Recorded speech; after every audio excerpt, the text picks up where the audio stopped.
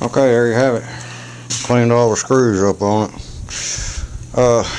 The darker colors is down inside the groove, which right now I just rubbed WD-40 all over it. Put that sponge on there. Then went all the way down to there, so it's still got stuff on there, but they're clean. Yep. Smooth action. Yep. Work. Oh, this thing's got a little computer right here I need to be checking into to see what this is when I spin it around, because it's got something here, it's got something here, this, and it's got a button up here, and it's got a plug. Let's see, I have to figure that out. I think this is the router itself. Yeah, that's for the router. So there's got to be power coming off this somewhere. Somewhere it's got to have a power plug. I'll have to look at it.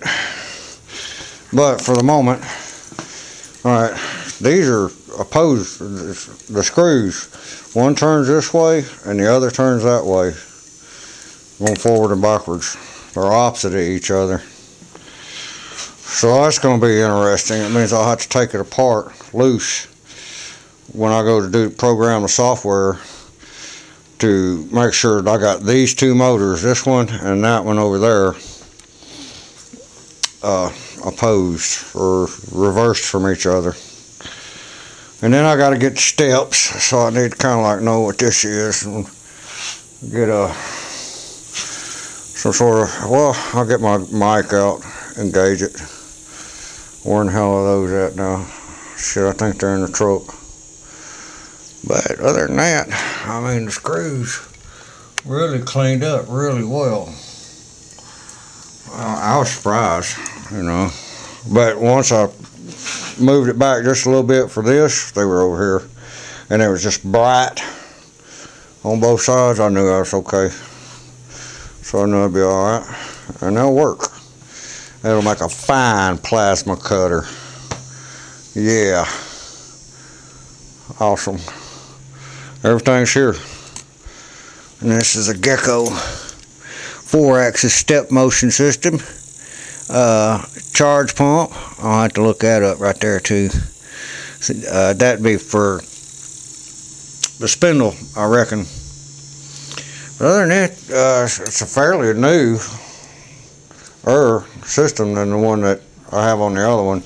The other one I have separate control drivers.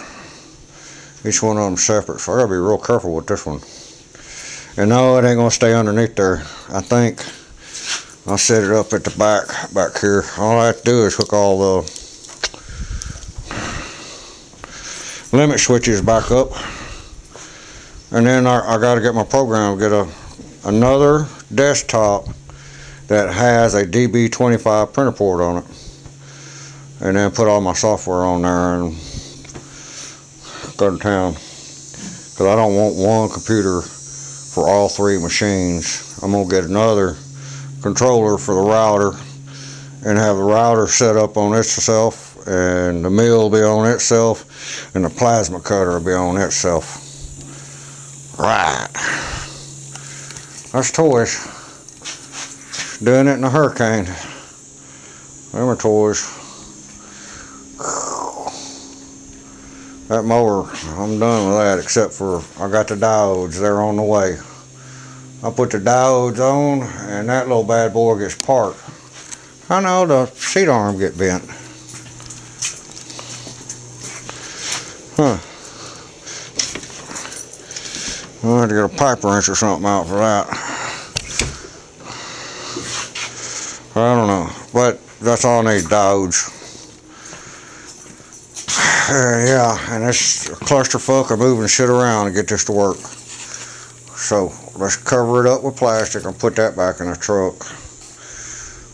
Which it ain't as much drier, and I do need to get that window fixed. I think I need to fix that window tonight before all the storms get here. But it's pretty fucking cool, man. This is one of them Bobcats or Gatton type. This is like Gatton and Bob or whatever his name is. And it's got a little arch in it, so you see where he planed it down on the inside to have a flat surface. I ain't doing that. I'm gonna get a couple pieces of extruded aluminum, put down on the bottom, get this up. Yep. All right, y'all, peace.